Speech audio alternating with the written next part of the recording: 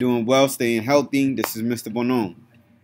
In this video, I'm going to be talking about improper fractions. Remember, improper fractions are fractions that have a numerator, that's the top number, which is larger than the denominator, that is the bottom number. For example, 4 halves. It's improper because fractions are usually less than one whole. So I'm going to show you how to do this with a bar model. Bar model is just like a number line. Now, ignore that. Sorry. What we're going to look at are these 4 rectangles. 1, 2, 3, 4. So I have 4 whole rectangles. Let me just label that to get that out of the way. So this is 1 whole. This is 2 holes. 2 whole, like 2 whole rectangles. 3, I'm going to put holes though, because we've been working with 1 whole. And this is 4, 4 holes.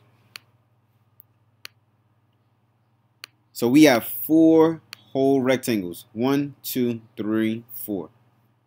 And first I'll show you this fraction 4/6. I'll also show you, oh no, this is 4 halves. I apologize. 4 halves. This will be 6 halves. I'm going to show you 7 halves also. So this bottom number, the denominator, tells us how many parts we had to partition for each whole. So we have 1, 2, 3, 4 holes. And I know if it says 2, that means halves. So each one of these holes I'm going to partition in half as best as possible. Half, half, half.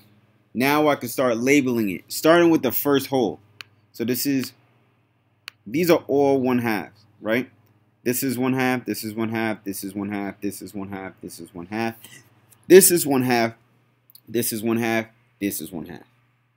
But I just want to make sure that I'll label it just in this. For this example, I'll label it all 1/2, so then you know each one of these parts is 1 out of the 2 parts needed to make that whole rectangle or that whole bar. Alright, let me switch up the color real quick. I'll put purple. So we count these, right? Each one is 1/2. We're going to count these up so then you can see how large 6 halves is, how large 4 halves is, and how large 7 halves is. So this is just 1/2. If I was to shade that in, if I was to shade in 2 of these, then it would be 2 halves. If I was to shade in 1, 2, 3, it would be 3 halves. Now, as you notice, 3 halves is more than 1 whole. So these fractions after 1 whole that are greater than 1 whole, those are improper fractions. Let me continue. 4 halves. Now we see how large 4 halves is. It's more than 1 whole.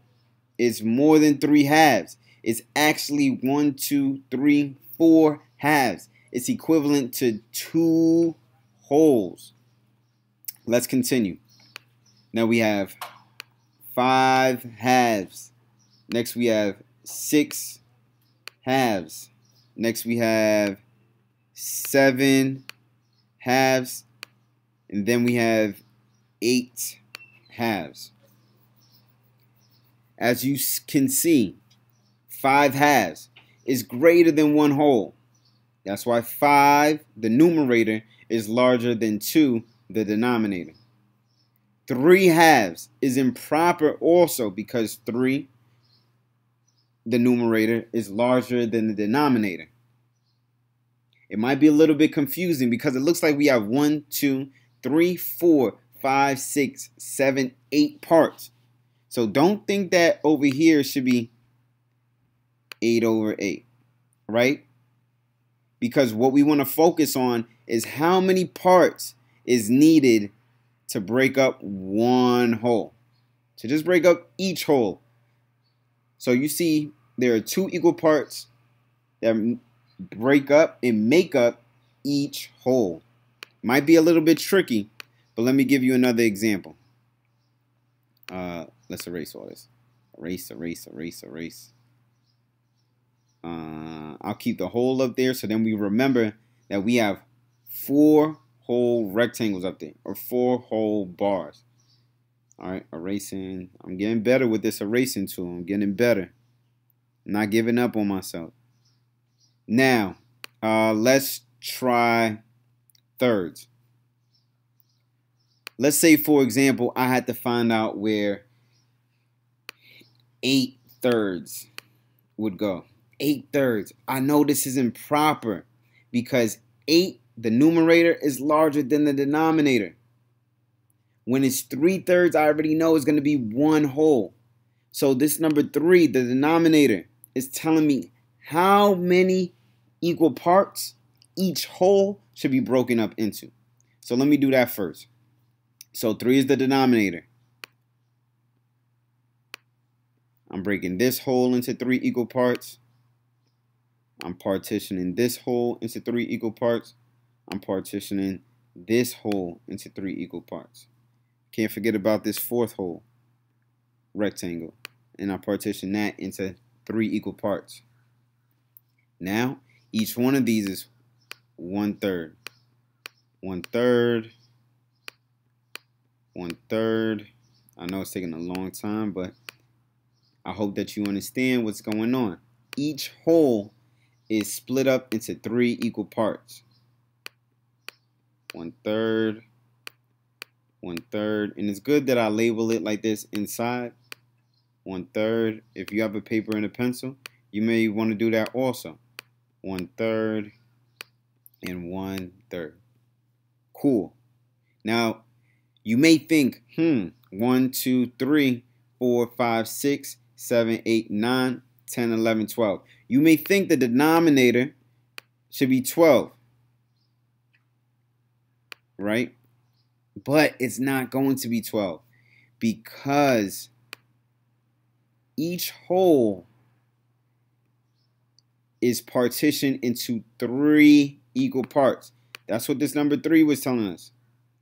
3 equal parts for each whole. Now, since the numerator up here, the numerator is the number that we need to shade in, or the number that the amount of parts that we're talking about is 8. Let's count 8 thirds. So this is 1/3, 2 thirds, 3 thirds, 4 thirds, 5 thirds, 6 thirds, 7 thirds, and 8 thirds. As you can see, 8 thirds is right here. This is 1/3. This is 2 thirds. This is 3 thirds. 3 thirds is equivalent to 1 whole. This is 4 thirds. 5 thirds. This is where the fractions become improper, when the numerator, the top number, is larger than the denominator. This is 6 thirds. This is 7 thirds and 8 thirds. Cool.